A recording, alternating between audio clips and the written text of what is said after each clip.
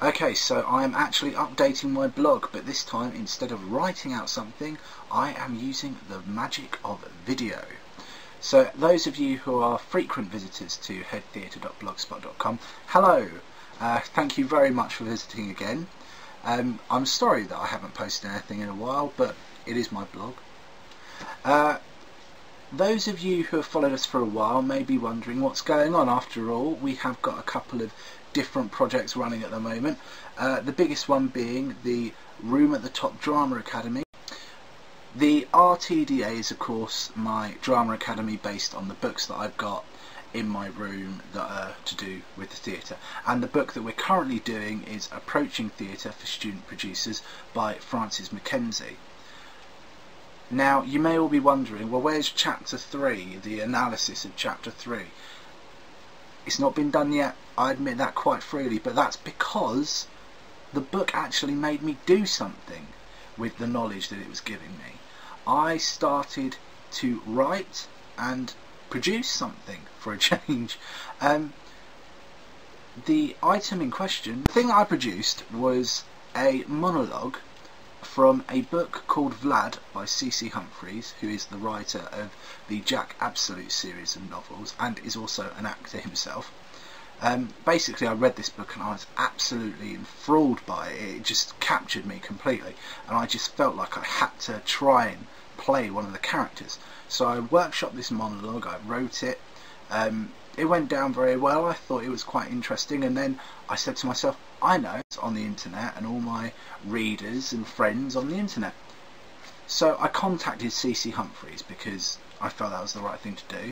He said that he was very excited to hear that I'd made a monologue, but that for certain reasons I couldn't post it at the moment.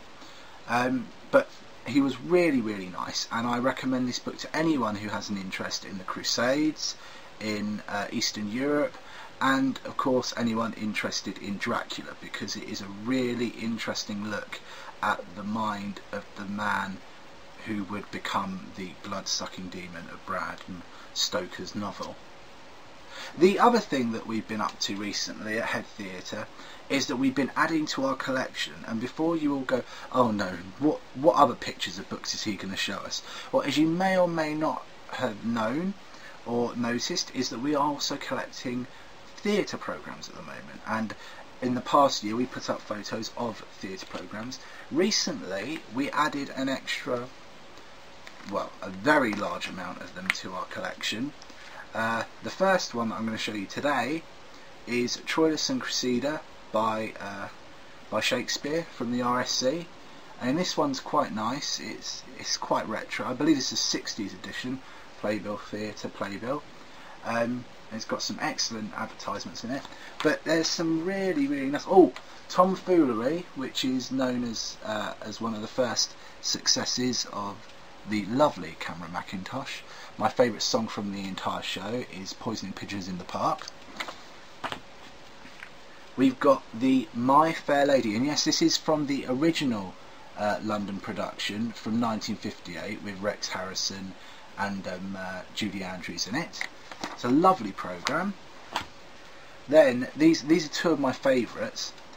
This is a London Palladium variety programme, and this one is from the London Palladium's very famous pantomime that they used to have every year, which ran for a good few months. This one's actually from 1949. So I'll be posting a lot more of those up on the website, pictures of the insides, pictures of the actual programmes.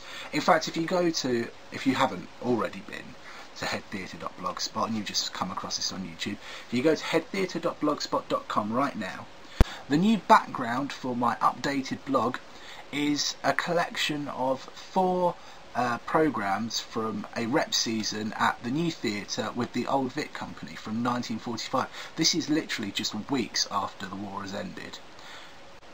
Thank you very much for watching my video. I promise more updates in the future, and I hope you have a very nice time doing whatever it is that you're doing.